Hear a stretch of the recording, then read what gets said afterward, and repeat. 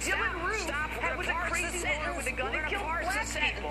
What makes you say he was crazy? I'm so sick and tired of people using craziness as a rationale for a straight-out evil. No, he was evil. You know what? He was a hater. You're right. I'm using crazy as a proxy for all kinds of things. This guy got thrown out of the military for sexually harassing a woman. He was so bad that she said he really needs mental help, and yet he was able to get guns and live by. You gotta ask the questions. He was thrown out of the military because he sexually harassed a woman. Does that mean he's crazy?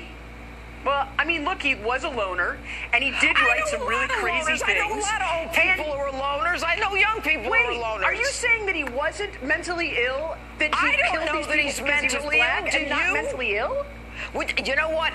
The guy was evil, and that is not equivalent to mentally ill. All right, I'm done. Yes. I'm done. I'm cooked. It's over. Coco, good to have you on tonight. I'm moving on.